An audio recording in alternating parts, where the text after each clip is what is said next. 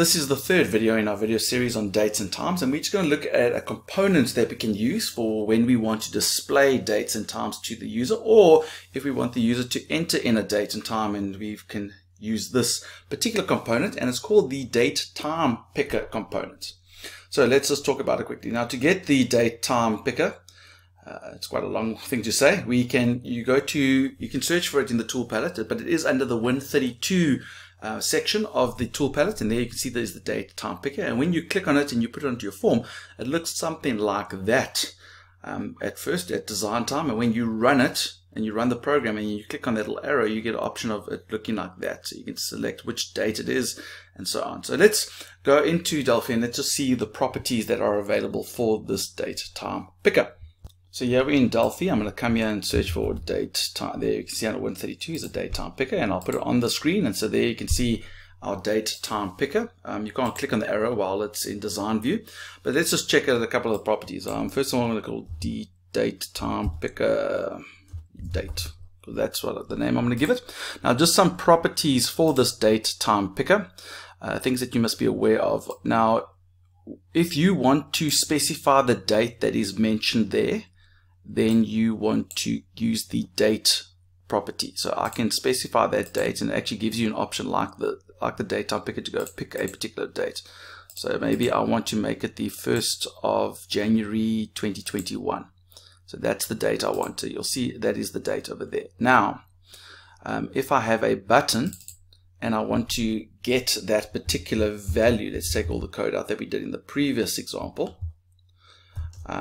If I want to get the input from that TDateTimePicker, then I would do something like this. I would say, let's say I've got this dTemp date variable, and that is equal to the TDateTimePicker variable or component dot date.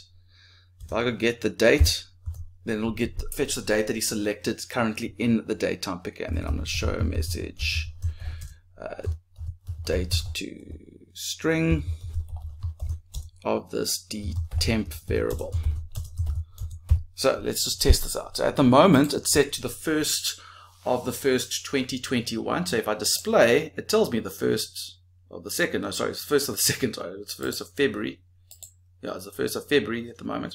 So what I can do is now, if I change this date, let's say I change it to Halloween in 2021. You see I've changed it. Now when I display it, it goes and fetch the value that is currently in the TDateTimePicker. So that's how you can get input or output for the TDateTimePicker. So there we go. So that's the date feature of it.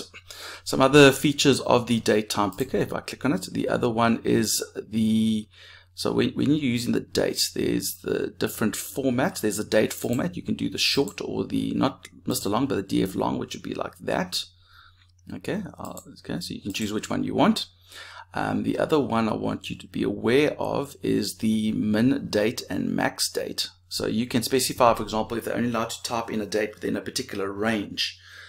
Maybe they're only allowed to select a date between now and the end of the month, then you can limit, just very similar to a spin edit, you can limit the numbers that you can choose. You can do that over there.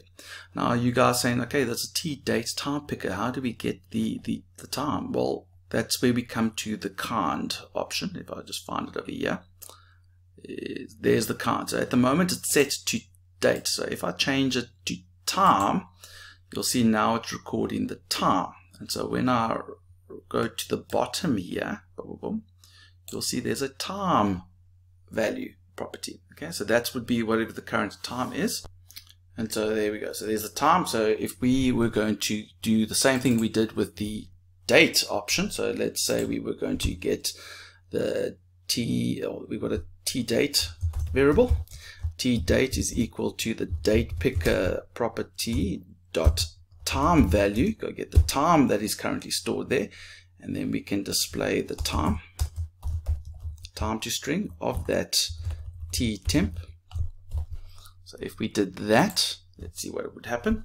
So if I click on it now, it would show you the date or the time that it is currently in it. And if you want to change the values, you can actually click on each one individually and change it to what you want it to be, something like that. Okay, so you can play around with that, and if I display it, you see it goes and fetches whatever the time is in it at that particular point. Okay, so that's how you can use the time property. And let's go back and boom. So there we go. So that's the date, different date and time. So as you can see, all those properties. So there's the time that we discussed. We discussed, obviously, changed the name. We spoke about the max and min date. We spoke about changing from storing dates or storing times. You've got those options available to you.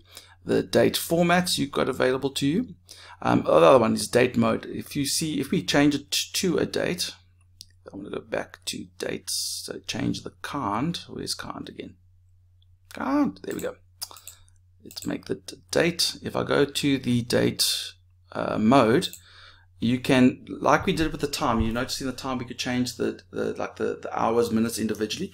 At the moment it's a combo box, which means when you click on it, that box pops down and you can see the date. If I change it to a up down option, that'll be very similar to what we had with the date, with the time now, where you click on each one individually and go up or down depending on the value that the user wants. That's how you can interact with it.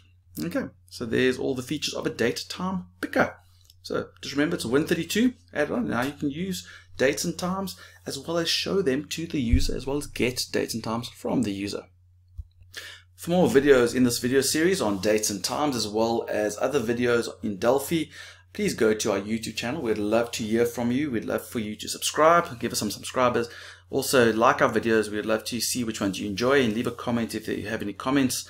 We'd love to hear from you. And remember, don't do it the long way. Do it the Mr. Long way.